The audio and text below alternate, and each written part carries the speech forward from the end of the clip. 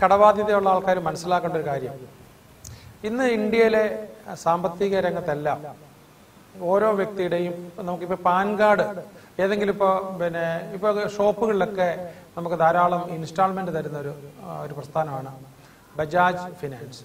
അപ്പോൾ അവർ ആദ്യമേ ചോദിക്കുന്നത് നമ്മുടെ പാൻ കാർഡാണ്. ആ പാൻ കാർഡ് കിട്ടിക്കഴിഞ്ഞാൽ അവർക്ക് അപ്പം തന്നെ ഓൺലൈനിൽ ചെക്ക് ചെയ്യാം. ഇയാൾ നേരത്തെ പൈസ എടുത്തിട്ട് കൊടുക്കാത്ത ആളാണ്, എവിടെയെങ്കിലും കടം വാങ്ങിച്ചിട്ട് കൊടുക്കാനുണ്ട്, എത്ര രൂപ നമുക്ക് ഡെറ്റ് ഉണ്ട്, അത് നോക്കിയിട്ടാണ് അവർ തീരുമാനിക്കുന്നത് നമുക്ക് ഉടനെ തന്നെ തരണം. അപ്പോൾ ഈ സിബിൽ എന്ന് പറയുന്ന നമ്മുടെ ക്രെഡിറ്റിനെ ഈ പറഞ്ഞ ഇന്ത്യ മുഴുവനും എല്ലാം നമ്മുടെ കടബാധ്യത മുഴുവനും ശേഖരിച്ച ഒരു ഡേറ്റാബേസ് ഉണ്ടാക്കിയിരിക്കുന്നതാണ്. അപ്പോൾ ഒരാളുടെ വിശ്വാസ്യത അറിയണമെങ്കിൽ നമ്മൾ സിബിൽ നോക്കിയാൽ മതി. നിങ്ങൾക്ക് സിബിൽ വെബ്സൈറ്റിൽ പോയിട്ട് നിങ്ങളുടെ വിശ്വാസ്യത എത്രയെന്ന് നമുക്കൊരു 750-800 മുകളിൽ സിബിലിൽ പോയിന്റ് ഉള്ള ഒരാളിന് എവിടെ ചോദിച്ചു കഴിഞ്ഞാലും കടം കിട്ടും. ഏത് നാഷണലൈസ്ഡ് ബാങ്ക് നമുക്ക് എന്തെങ്കിലും കടം തരാനായിട്ട് ഇതാവും. ആ സമയത്ത് 500-400 താഴെയൊക്കെയാണ് പോയിന്റെങ്കിൽ തീർച്ചയായിട്ടും അവർ നമ്മൾ എന്റർടൈൻ ചെയ്യാനായിട്ട് ശ്രമിക്കില്ല. അപ്പോൾ എപ്പോഴും ഈ കടബാധ്യത, ക്രെഡിറ്റ് കാർഡിന് നമ്മൾ സമയത്ത് പേ ചെയ്യാതിരിക്കുക, മൊബൈൽ ബില്ല് കറക്റ്റ് സമയത്ത് പേ ചെയ്യാതിരിക്കുക, എല്ലാം ഇൻ ടൈമിൽ തന്നെ പേ ചെയ്തൊരു ശീലം നമുക്കുണ്ടാകും. പിന്നെ നമുക്ക് ചെയ്യാവുന്നത് നമ്മുടെ പേയ്മെന്റ് എല്ലാം കലണ്ടർ ചെയ്ത് വെക്കുക എന്നുള്ളതാണ്. അതായത് 18-ാം തീയതി ഒരു പേയ്മെന്റ് ഉണ്ടെങ്കിൽ നമ്മളത് കൃത്യമായിട്ട് അറിഞ്ഞിരിക്കണം. 1-ാം തീയതി മുതൽ നമ്മൾ പ്ലാൻ ഇടുവാണ് 18-ാം തീയതി തന്നെ കൃത്യമായിട്ട് അടച്ച് അത് വരുത്താനായിട്ട്. അപ്പോൾ ഒരു ഇൻസ്റ്റാൾമെന്റ് പോലും നമുക്ക് ലേറ്റായിട്ട് പേ ചെയ്യുന്ന, അപ്പോൾ ഡെറ്റിനെ നേരിടുന്ന ആള് ഒരു ഇൻസ്റ്റാൾമെന്റ് പോലും ലേറ്റ് ആക്കരുതെന്നുള്ളതാണ്. പിന്നെ ബാങ്കുകളിലോ സ്ഥാപനങ്ങളിലോ ഒക്കെ നമുക്ക് കടബാധ്യത ഉണ്ടെങ്കിൽ തീർച്ചയായിട്ടും അവരോട് പോയി നമുക്ക് സംസാരിച്ചിട്ട് അവരുടെ ഇൻട്രസ്റ്റ് റേറ്റ് കുറപ്പിക്കാനായിട്ട് റിക്വസ്റ്റ് കൊടുക്കാം. അത് പ്രൈവറ്റ് ഡെറ്റ് ആണെങ്കിലും പബ്ലിക് ഡെറ്റ് ആണെങ്കിലും ഗവൺമെന്റ് ബാങ്കിലുള്ള ഡെറ്റ് ആണെങ്കിലും ഏത് ഡെറ്റ് ആണെങ്കിലും നമുക്ക് തീർച്ചയായിട്ടും ഒരു ഇൻട്രസ്റ്റ് റേറ്റ് അവരുമായിട്ട് നെഗോസിയേറ്റ് ചെയ്ത് വീണ്ടും കുറപ്പിക്കാം. അപ്പോൾ അഥവാ ഇനി ആരെങ്കിലും ഇത് കുറയ്ക്കാനായിട്ട് തയ്യാറില്ലെങ്കിൽ കുറഞ്ഞ ഇൻട്രസ്റ്റുകാരിൽ നിന്ന് നമുക്ക് കൂടുതൽ ഇൻട്രസ്റ്റ് ഉള്ളവരെ ഒഴിവാക്കാനായിട്ട് കഴിയും. അതുപോലെ തന്നെ കടബാധ്യതയുള്ള ആൾക്കാർ ഒരിക്കലും നമ്മൾ ഏൺ ചെയ്യുന്ന കഴിഞ്ഞും കൂടുതലൊട്ടും ചിലവാക്കരുത്. ഇപ്പം നമ്മൾ 50,000 രൂപയാണ് നമുക്ക് ഏൺ ചെയ്യാൻ ഒരു മാസം കഴിയുന്നതെങ്കിൽ ഒരു കാരണവശാലും നമ്മൾ 60,000-70,000 ആയിട്ട് ചിലവാക്കാൻ നോക്കരുത്. എപ്പോഴും ഒരു 30,000-40,000 തന്നെ നമ്മൾ ചെലവ് നിർത്തണം. അതൊരു നല്ല ഹാബിറ്റായിട്ട് നമുക്ക് ഫോം ചെയ്യേണ്ടതാണ്. അതുപോലെ തന്നെ കടബാധ്യതയിൽ നിൽക്കുന്ന ആൾക്കാർ അല്ലാത്തവർക്ക് എപ്പോഴും ഒരു എമർജൻസി ഫണ്ട്, ആക്ച്വലി ഈ ഗോൾഡ് നമ്മൾ വാങ്ങുകയും വിൽക്കുകയും ചെയ്യുമ്പോൾ നമുക്കൊരു 20% മുതൽ 30% നമുക്ക് ലോസ്, അതിന്റെ പണിക്കൂലിയും പിന്നീട് അത് വാങ്ങിക്കുമ്പോൾ. അപ്പോൾ ആ ഒരു മാർജിൻ വെച്ചിട്ടാണ് ഈ സ്വർണ്ണക്കടക്കാർക്ക് ഇത്രയും പരസ്യം കൊടുക്കാൻ കഴിയുകയും ഇത്രയും പ്രൊമോഷൻ കൊടുക്കാൻ കഴിയുകയും ഹോർഡിങ്സ് കൊടുക്കാൻ ടി.വിയിലും സിനിമയിലൊക്കെ പരസ്യം കൊടുക്കാൻ അവർക്ക് കഴിയുന്നത്. അത് അവരുടെ കോസ്റ്റിലല്ല, നിങ്ങളുടെ കോസ്റ്റിലാണെന്ന് മനസ്സിലാക്കണം. അപ്പോൾ 20% മുതൽ 30% വരെ നമുക്ക് ഗോൾഡ് വാങ്ങുമ്പോൾ നഷ്ടമാണ്. അപ്പോൾ അതിന് പകരം നമുക്ക് പേപ്പർ ഗോൾഡ് പല ബാങ്കുകളുടെയും സ്കീമുകളിൽ നമുക്ക് സ്വർണം പേപ്പർ ഗോൾഡായിട്ട് വാങ്ങിക്കാം. അതായത് നമ്മളിപ്പോൾ 10 പവൻ വാങ്ങിച്ചതായിട്ട് നമുക്കൊരു പേപ്പർ തരുന്നത്, നമ്മൾ ഡിപ്പോസിറ്റ് റെസിപ്റ്റ്സ് പോലെ നമുക്ക് നാളെ വേണേലും വിൽക്കാം. അവിടെ പണിക്കുറവോ വേറെ ചെലവുകളോ ഒന്നും തന്നെ വരുന്നില്ല, പെട്ടെന്ന് തന്നെ വേണമെങ്കിലും വിൽക്കാം. അപ്പോൾ ഈ സ്വർണത്തെ പണ്ട് മുതൽ ട്രഡീഷണലായി എന്തുകൊണ്ടാണ് ആൾക്കാരിങ്ങനെ അംഗീകരിച്ചതെന്ന് ചോദിച്ചു കഴിഞ്ഞാൽ, രാത്രി ഒരു അസുഖം ഉണ്ടായാലും ഇല്ലെങ്കിൽ നമുക്ക് പെട്ടെന്നൊരു ആവശ്യം വന്നാലും, ഒരു സ്ത്രീക്ക് ഒരു ആവശ്യം വന്നു കഴിഞ്ഞാൽ, പ്രസവമായിട്ട് ബന്ധപ്പെട്ട ആവശ്യം വന്നു കഴിഞ്ഞാലും പെട്ടെന്ന് ഗോൾഡിൽ നിന്നും ഇമ്മീഡിയറ്റ് ആയിട്ട് പണം കിട്ടും. ലാൻഡിൽ നമുക്ക് അങ്ങനെ കിട്ടിയെന്ന് വരത്തില്ല. ലാൻഡിനായിരിക്കും ഒരു പക്ഷേ റിട്ടേൺസ് കൂടുതൽ, പക്ഷേ ലാൻഡിൽ നമുക്ക് അങ്ങനെ കിട്ടിയെന്ന് വരത്തില്ല. പക്ഷേ ആ ഒരു രീതി ഇപ്പം മറ്റൊരു രീതിയിലേക്ക് മാറി. ഇപ്പം നമുക്ക് എമർജൻസി ആയിട്ട് നമുക്ക് ബാങ്കിൽ ബാലൻസ് ഉള്ളവരെ സംബന്ധിച്ചിടത്തോളം ബാങ്ക് അടച്ചിട്ടിരിക്കുകയാണെങ്കിൽ രാത്രി 2 മണിക്ക് ഫാദറിനെ കൊണ്ടുവന്ന് ഹോസ്പിറ്റലിൽ അഡ്മിറ്റ് ചെയ്തിട്ട് അവിടെ തന്നെയുള്ള ATM കാർഡ് ഇട്ട് നമുക്ക് എടുക്കാം. അതല്ലെങ്കിൽ അതിൻ്റെ അടുത്ത ലെവലായി കഴിഞ്ഞ് നമുക്ക് മൊബൈലിൽ കൂടി, അപ്പോൾ ഇവരോട് ചോദിക്കുന്നു ഏത് അക്കൗണ്ടിലേക്കാണ് പണം വരേണ്ടതെന്ന് നമ്മൾ ഹോസ്പിറ്റലിൽ ചോദിക്കുന്നു. അപ്പോൾ നമ്മുടെ മൊബൈലിൽ നിന്ന് അങ്ങോട്ട് സെൻഡ് ചെയ്യുമ്പോൾ 2 സെക്കൻഡ് കൊണ്ട് അവരുടെ അക്കൗണ്ടിലേക്ക് നമുക്ക് പണം വരുന്നുണ്ട്. അപ്പോൾ ATM തന്നെ ഉപയോഗിക്കേണ്ടതായിട്ട് വരുന്നില്ല. അപ്പോൾ ഇന്നത്തെ നമുക്ക് ടെക്നോളജി കുറച്ചും കൂടെ സാമ്പത്തിക സുരക്ഷിതത്വം തരുന്നുണ്ട്. അപ്പോൾ നമ്മൾ ചിലവാക്കാതിരിക്കാനുള്ള ഒരു ഹാബിറ്റ് മാത്രം ഫോം ചെയ്താൽ മതി. തീർച്ചയായിട്ടും ഗോൾഡിനെ കഴിഞ്ഞ് നല്ല ഓപ്ഷനുണ്ട്. ബട്ട് സ്റ്റിൽ ഒരു പക്ഷേ നമുക്ക് ഗോൾഡിനെ കംപ്ലീറ്റ് ഒഴിവാക്കേണ്ട ഒരു പരിധി വരെ നമുക്ക് ഗോൾഡ് വേണം സൂക്ഷിക്കുന്നതിൽ തെറ്റില്ല. ഇനിയുള്ള ഗോൾഡ് വിൽക്കാതിരിക്കാനൊക്കെ ശ്രമിക്കാം.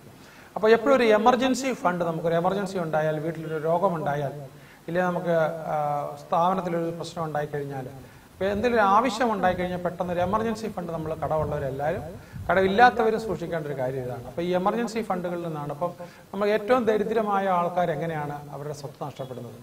അവരിപ്പം കന്നുകാലി വളർത്തുക, ആടുമാടുകളെ വളർത്തുക, കോഴികളെ വളർത്തുകയൊക്കെ ചെയ്യുകയാണെങ്കിൽ അവരിൽ കുടുംബത്തിൽ ആരെങ്കിലും ഹോസ്പിറ്റലാകുമ്പോഴത്തേക്കും പെട്ടെന്ന് ആടിനെ വിൽക്കുകയോ ഇല്ലെങ്കിൽ പശുവിനെ വിൽക്കുകയോ ചെയ്യുമ്പോൾ അവരുടെ അസറ്റ്സിൽ അതിൽ ഡിപ്ലീഷൻ വരുന്നു. അപ്പോൾ അത് കഴിയുമ്പോഴത്തേക്ക് അതിനെ വാങ്ങിച്ചതിന് വേണ്ടി ഒരു ബാങ്കിൽ നിന്ന് കടമെടുത്തിട്ടായിരിക്കും. അത് കൊടുക്കാനായിട്ട് അവർ ഭൂമി വിൽക്കേണ്ടതായിട്ടോ ഭൂമി കടപ്പെടുത്തേണ്ടതായിട്ടോ വരുന്നു.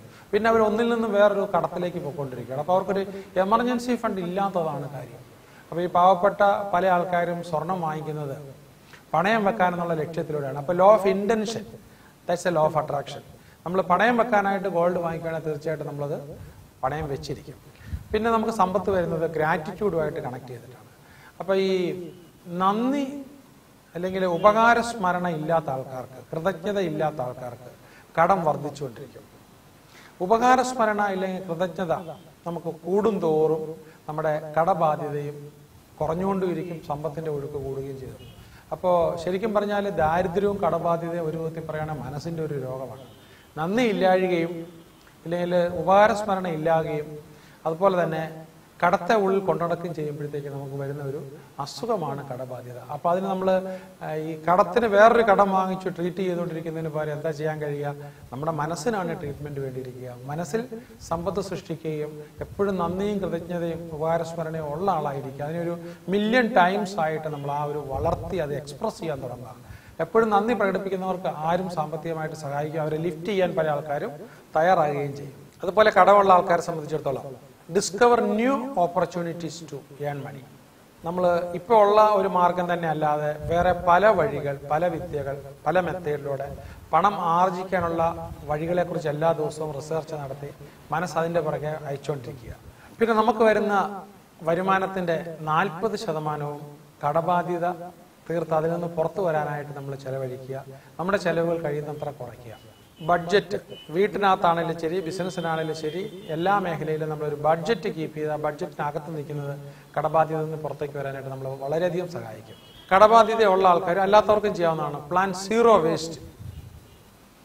നമുക്ക് ₹1 പോലും വേസ്റ്റ് ഇല്ലാതെ സീറോ വേസ്റ്റിൽ പോവുക.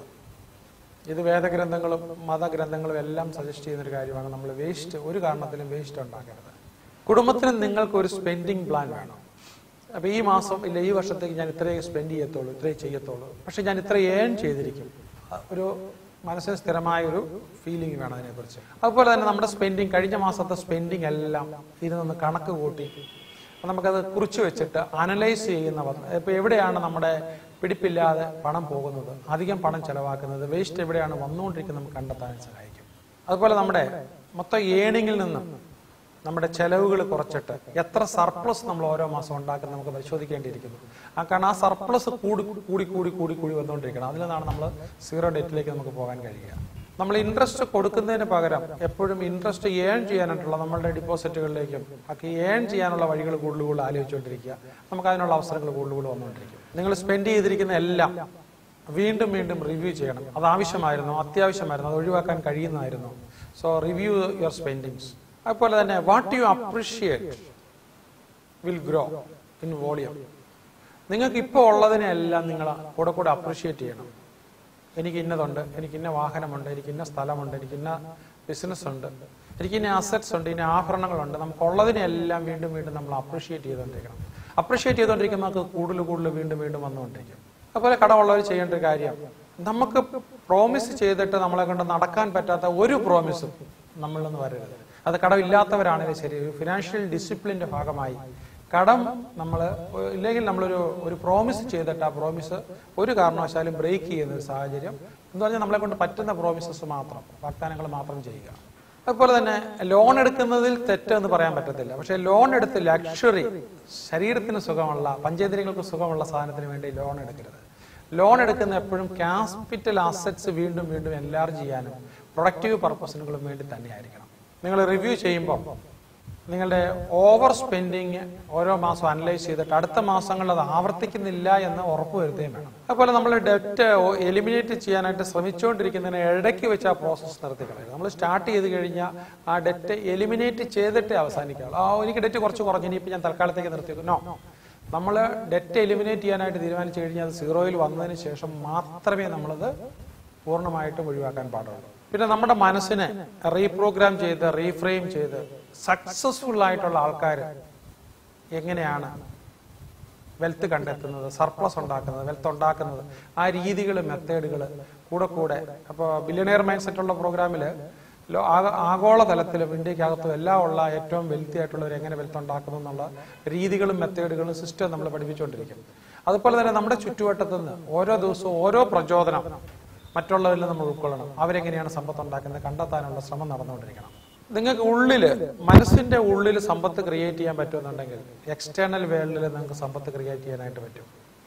ഇന്റേണൽ വേൾഡിൽ നമ്മൾ ക്രിയേറ്റ് ചെയ്ത് കഴിഞ്ഞാൽ എക്സ്റ്റേണൽ വേൾഡിൽ നമുക്ക് സമ്പത്ത് ക്രിയേറ്റ് ചെയ്യാൻ പറ്റും. And create an abundance consciousness. നമുക്ക് സമ്പത്തുള്ളതിന്റെ ഒരു കോൺഷ്യസ്നസ് സ്വയം സൃഷ്ടിക്കണം. അപ്പൊ നിങ്ങളുടെ അക്കൗണ്ടിൽ ഇപ്പോൾ 20,000 രൂപയാണ് കിടക്കുന്നത്. കഴിഞ്ഞ 6 മാസം മുമ്പ് 8 മാസം മുമ്പും പണം വരും. ചിലപ്പോൾ 80,000 രൂപ, 2 ലക്ഷം രൂപ, 3 ലക്ഷം രൂപയാവും. പക്ഷെ അത് വീണ്ടും വന്ന് 20,000-ലേക്ക് പോകും. വീണ്ടും അത് വർദ്ധിച്ച് 60, 70, 80, 90, 1 ലക്ഷം, 2 ലക്ഷം അങ്ങനെയൊക്കെ വന്നതിന് ശേഷം വീണ്ടും അത് 20,000-ലേക്ക് വരും. നിങ്ങളുടെ അബണ്ടൻസ് കോൺഷ്യസ്നസ് 20,000-ൽ നിൽക്കുന്നതുകൊണ്ടാണ്. ഫോർ എക്സാമ്പിൾ, നിങ്ങളുടെ വീട്ടിലൊരു കിണറുണ്ട്. ആ കിണറ്റിൽ 20 അടി വെള്ളമുണ്ട്. അപ്പോൾ കുറെ സ്വന്തക്കാരും ബന്ധുക്കളും ഒക്കെ അവിടെ വന്ന് ഒരു കല്യാണം അടുത്തുണ്ടായിരുന്നു. അവരെല്ലാവരും കുളിച്ച് വെള്ളം 3 അടിയായിട്ട് അങ്ങ് താന്നു. വൈകുന്നേരം ആയി കഴിഞ്ഞപ്പോൾ രാത്രി 8 മണി ആയപ്പോഴത്തേക്കും പിറ്റേ ദിവസം രാവിലെ ആകുമ്പോഴത്തേക്ക് വീണ്ടും 20 അടി വെള്ളം വരും. അത് വീണ്ടും അടുത്ത ദിവസം വരെല്ലാം കുളിച്ചൊക്കെ കംപ്ലീറ്റ് തീർത്തു. 1 അടി മാത്രമേ വെള്ളമുള്ളൂ. നെക്സ്റ്റ് ഡേ, ആ രാത്രി കഴിഞ്ഞ് നെക്സ്റ്റ് ഡേ വെളുപ്പിനാകുമ്പോഴത്തേക്കും വീണ്ടും നമുക്ക് 20 അടി വെള്ളം വരും. അപ്പൊ എന്നതുപോലെയാണ് നമ്മുടെ ബാങ്കിൽ നമുക്ക് ഒരു 5 ലക്ഷം രൂപ നമ്മൾ നിലനിർത്തി പോവുകയാണെങ്കിൽ മനസ്സിനകത്ത് ആദ്യം നിർത്തണം. അപ്പൊ അത് കുറെ നാളുകൾ കഴിയുമ്പോഴത്തേക്ക് ബാങ്കിലേക്ക് വരത്തുള്ളൂ. മനസ്സിനകത്ത് ഇങ്ങനെ നിർത്തി നമ്മൾ പോകണം. അപ്പോൾ അങ്ങനെ നമുക്ക് ഒരു 5 ലക്ഷം രൂപ ബാങ്കിൽ കിടക്കുകയാണെങ്കിൽ അത് പെട്ടെന്ന് 1 ലക്ഷം 2 ലക്ഷമായിട്ട് കുറഞ്ഞാൽ 1-2 ആഴ്ച കൊണ്ട് വീണ്ടും അത് 5 ലക്ഷം ആവും. അപ്പൊ വീണ്ടും നമുക്കത് പെട്ടെന്ന് കുറഞ്ഞു പോയി കഴിഞ്ഞാൽ വീണ്ടും പഴയതുപോലെ തന്നെ അത് വീണ്ടും 5 ലക്ഷം ആവും. അപ്പൊ നമുക്ക് തീർച്ചയായിട്ടും നമ്മുടെ മനസ്സിന്റെ ശക്തി കൊണ്ട് നമുക്ക് ഈ വെൽത്ത് കോൺഷ്യസ്നസ്, അബണ്ടൻസ് കോൺഷ്യസ്നസ് നമുക്ക് ക്രിയേറ്റ് ചെയ്യാനായിട്ട് കഴിയും. അതുപോലെ സമ്പത്ത് ആർജിക്കാനായിട്ട് ഉപബോധ മനസ്സ് എപ്പോഴും വർക്ക് ചെയ്യുന്ന രൂപങ്ങൾ കൂടിയാണ്.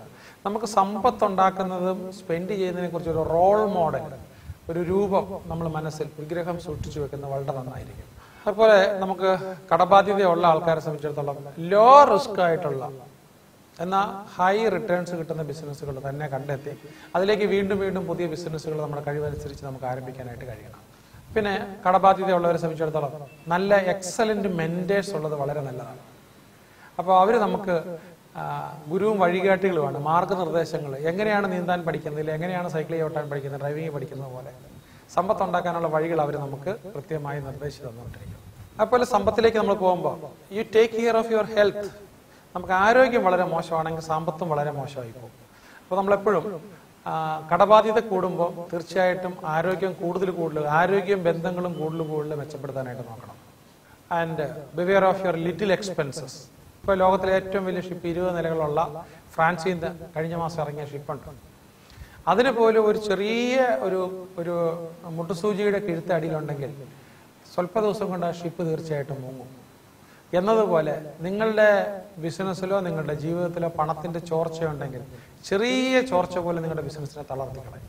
അതുകൊണ്ട് എല്ലാ ചോർച്ചയും ലീക്ക് പ്രൂഫ് ആയിരിക്കണം നിങ്ങളുടെ ബിസിനസ്സും ജീവിതവും.